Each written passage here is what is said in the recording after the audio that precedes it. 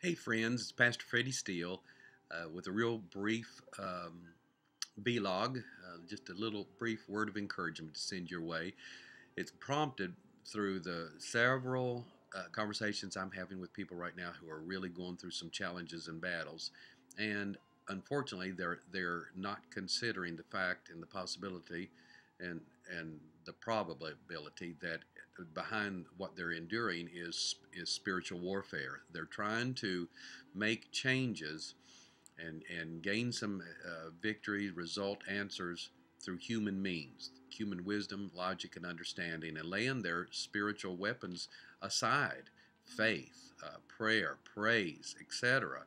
When you're going through a battle in life, it is so easy to simply equate that as being a natural born battle, an earthbound, the physical natural battle, when there are times, a lot of times, that you're into a battle and it is initiated, instigated, or enhanced through by spiritual warfare, powers of the enemy that are coming against you, especially if you are a child of God. When the enemy gets you so overly distracted and concerned about the earthly battles, we become suppressed. Actually, then we wind up being oppressed. But our mental faculties, our emotions, our physical well-being, they all become suppressed, and we turn inwardly and cognitive, and we try to imagine answers, solutions, way out, and then the spirit of heaviness comes in, and we find ourselves depressed, weighed down, and so forth. And uh, when we're in that kind of a condition, we can be a prey to the enemy. And people fail to think, oh, this could be won and turned around through spiritual warfare. I'm of the firm conviction that spiritual warfare is more a matter of enforcement than it is fighting the same enemies that Jesus defeated 2,000 years ago. All the powers of hell were there 2,000 years ago when Jesus triumphed over death, hell, and the grave. What we do is we enforce the victory of the cross of Christ, his death, burial, and resurrection. And faith without works is dead. Whatever you're facing, if you will begin to turn your mind and your heart and your attention toward drawing God into it and utilizing faith, if you don't know where to begin with this. Capture the thoughts of your mind that are leaning toward self answers and self help, and which causes you to doubt and fear and become oppressed. Fight that inclination and those thoughts, and open your mouth. Find a place to get alone with God and begin to praise Him, because faith without works is dead. If you don't know what to do to affirm and activate your faith, praise God.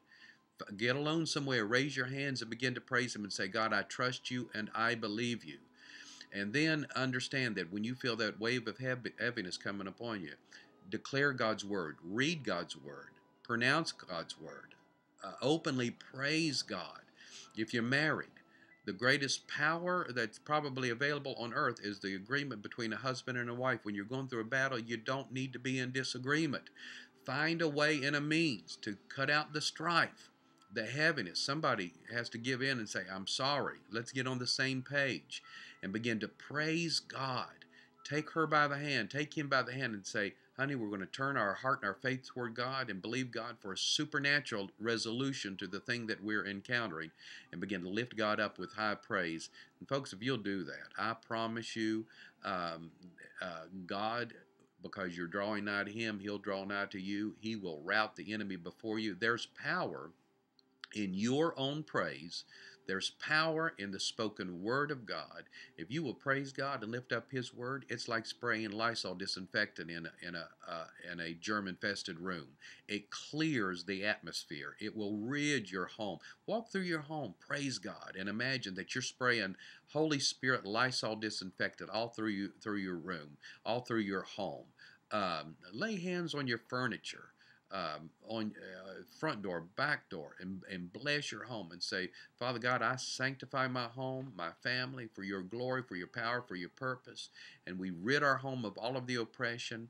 And we dare to yoke our faith together with the Word of God and to believe you to do the miraculous. And stop trying to fight this battle with mere human weapons. God is for you. Pick up your weapons of supernatural warfare and watch God rout the enemy on your behalf. when he does so, send me a testimony. God bless you. I love you. Praying for you.